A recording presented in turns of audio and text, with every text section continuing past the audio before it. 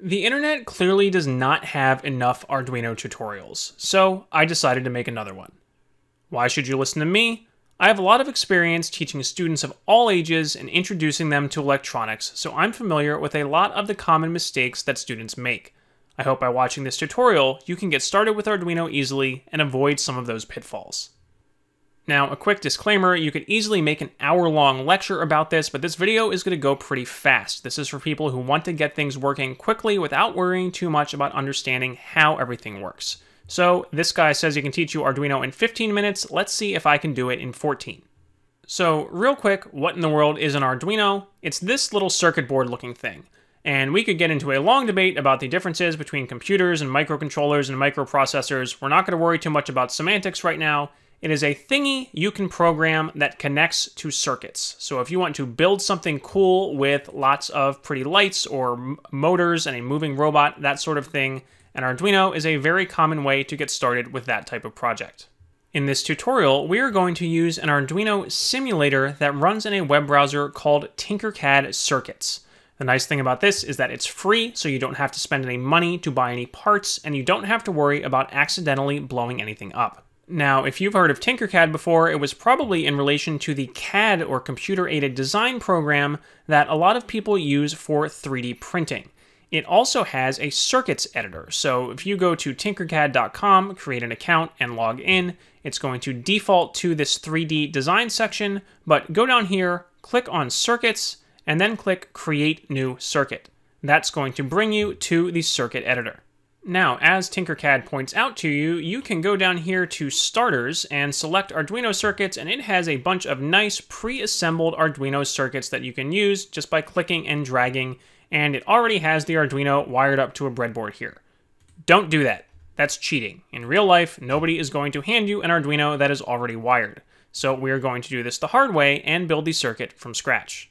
So let's back up a bit. We're going to ignore that prompt about the starters and go up here and select basic components. So the basic idea is that if you were working in the physical world, you would have a bin of little parts that you would use to build a circuit. Tinkercad lets you select from a menu to add those parts to the circuit editing area over here on the left. So for now, we are going to go ahead and click and drag to add an Arduino Uno R3. This is the most popular version of the Arduino. And we're going to add a breadboard. A breadboard is a thing with a bunch of little holes in it that lets you stick in wires to quickly build and prototype circuits, but the connections are temporary, so you can then easily remove the wires and change your circuit or build something else.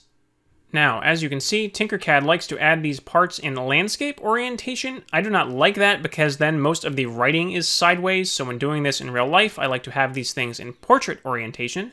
You can do that by selecting the part and then clicking the rotate button up here in the upper left a few times to rotate both parts 90 degrees so they are upright.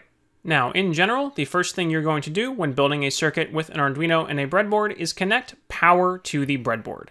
So don't worry if you have no experience with electronics, you are probably still familiar with putting batteries in devices, and you know that a battery has a positive and a negative end. In the case of the battery, the positive end is usually marked with a plus, and then the negative end doesn't have anything on it, but you can figure out by process of elimination which end is negative.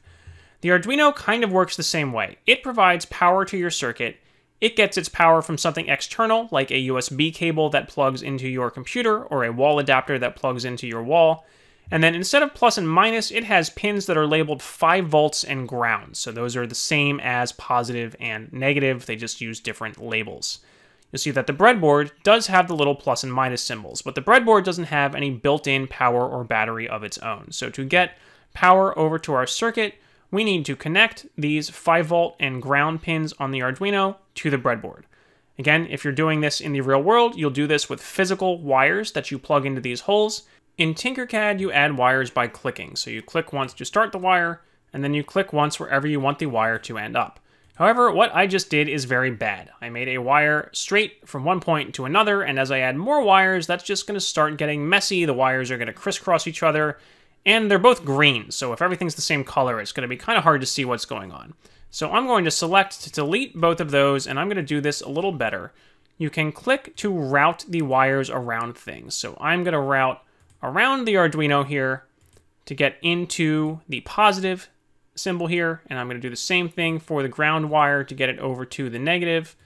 And then I am going to change the colors. So there's a little drop-down menu up here at the top. In electronics, we usually use black for negative and red for positive. So I've connected my Arduino to these long strips on the breadboard. These are called buses. You see Tinkercad does a nice job highlighting which holes in the breadboard are electrically connected to each other with all these little green circles. So I'm providing power to this part of my breadboard now. Usually, when building a better circuit, you also want to provide power over to the other side. So I'm going to do that by adding 2 more wires. I'm going to add a black wire connecting the 2 black buses, change that to black. And then I'm going to add a red wire connecting the 2 red buses. So I haven't actually made my circuit do anything yet. This is just your initial setup. Remember, this is basically the same thing that that starter circuit had. So we said you could just go in here and cheat and add this starter circuit, and it has all those wires connected for you. But again, if you're doing this in real life, you're going to have to wire this up yourself, so you might as well practice it in Tinkercad. Okay, great. We have that set up. Now what? Let's blink some lights. Again, Arduinos are used for all sorts of cool, multicolored, LED, blinky sort of projects. So we are going to go over to the basic components on the right here. We are going to add 2 things to the circuit, an LED and a resistor. Don't worry too much about the resistor for now. Again, this is one of those details we're going to gloss over. Long story short, it prevents the LED from blowing up by limiting the amount of current that flows through it. Click on the resistor, change this number to 220, click on this drop-down menu and change that to omega instead of kilo ohms. This is regular ohms. If you don't remember your metric prefixes, don't worry about it. Now, we are going to put both of these things in the breadboard and connect them to the Arduino, so we can use the Arduino to turn this light on and off. To do that, I'm going to rotate both of them 90 degrees. I'm going to move the LED over here. It doesn't matter exactly where you put it, as long as its 2 legs are in 2 different rows. Again, how exactly a breadboard works is another one of those things we're kind of glossing over here. I have a more detailed video about that on my channel.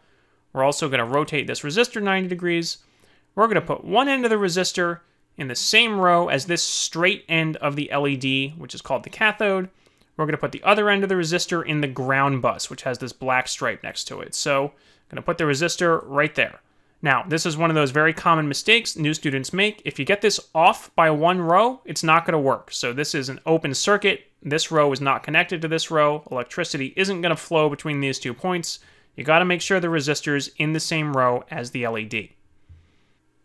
So the next thing we're going to do is add a wire from one of the Arduino's digital I/O or input-output pins to this other side of the LED that isn't connected to anything yet. We're going to do that with pin 13. You will see why in a minute. So again, I'm going to click. I'm not going to go straight point to point. I'm kind of going to route the wire nicely, and I'm going to add this to the same row as that long leg or the anode of the LED. I'm going to leave this wire red because I have a red LED. If you want to change the color, you could click the LED. Say, let's change it to blue, actually. I'm going to change that LED to blue, and I'm also going to change this wire color to blue. Now, so far we've only built the circuit. We haven't programmed anything. To program the Arduino, we're going to click on the code menu up here. Again, this is a little different. If you were doing this in person, with a physical Arduino, you would open something called the Arduino IDE, or Integrated Development Environment, on your computer. Tinkercad is nice because it lets me easily show you everything on one screen here. Now, if you're just learning to code and you want to code with blocks, you can do that. This helps you avoid something called syntax errors, where you forget a comma or something and then your program doesn't work. But most of the Arduino example code out there is going to be in text, so we're going to click this drop-down menu and switch over to text instead of the blocks editor. Hit continue when it gives you this little warning. And now we're going to have a window where we can edit the code with a normal text editor. So I mentioned earlier that the Arduino is not a computer. It's not running an operating system with a web browser. You don't go check your email. This little program, these 14 lines of code, are all that are going to be running on it here.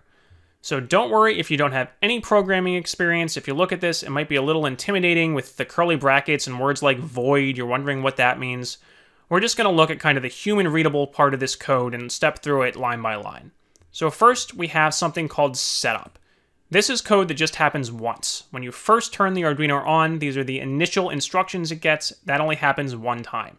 So when it first turns on, it's going to run this line of code. Pin mode 13 output. That is telling the Arduino to set pin 13, the one we have a wire connected to, as an output. Remember, these are digital input or output pins. You can decide whether they're used as inputs or outputs. So that only needs to happen once. You tell the Arduino pin 13 is going to be an output.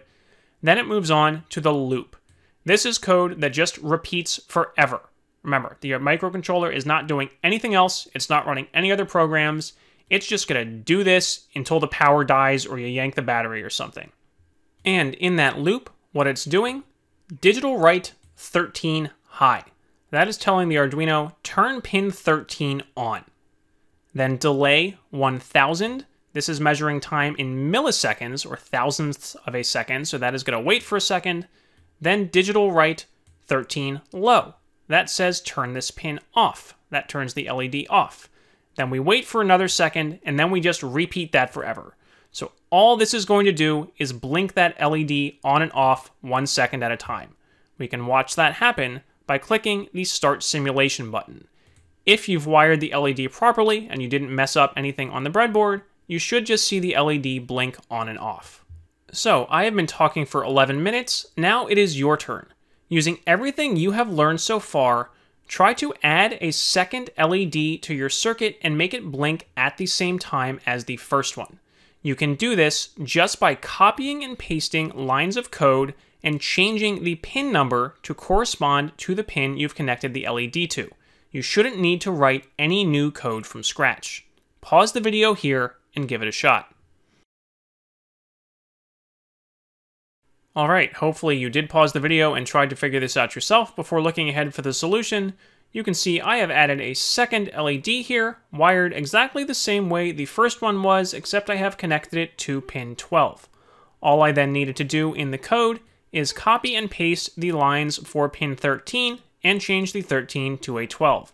So I set pin 12 as an output, then I am going to turn pin 12 on, wait a second, and turn pin 12 off the same time I turn pin 13 off.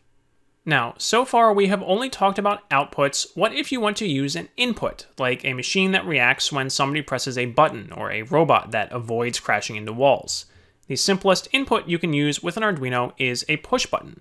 We're going to add a button to our circuit, rotate it 90 degrees, and connect it here to the middle of the breadboard. Now, to wire that button to the Arduino, we're going to add 3 things. We're going to connect one side of the button to Arduino pin 7. We're going to connect the other side of the button to the breadboard positive bus. And finally, we're going to add something called a pull-down resistor. This connects the top part of the button to the breadboard ground bus. With physical circuits, this would typically have a value of 10 kiloohms, so click on the resistor and change this number to 10. To make the button work, we're going to make some changes to the code. We're going to add a line telling the Arduino to use pin 7 as an input, and then we're going to use an if statement with the digital read command. This reads whether this pin is high or low, meaning whether the button is pressed or released. If the button is pressed, it's going to turn the LEDs on. If the button is released, it's going to turn the LEDs off. We can see that if we start the simulation, the LEDs turn on when we click the button. Now, I won't give away the answer, but for a challenge here, try adding a second button, one to control each LED. And there you have it, Arduino in less than 14 minutes. Again, we glossed over a lot of the details, but the basics you learned in this video will help you move on to more advanced projects like all those cool blinky lights, or robotics projects with motors and sensors. If you have a question, please go ahead and leave a comment below this video. If you'd like to learn more about electronics on Arduino, please check out the other videos listed here on the end screen. Thanks for watching.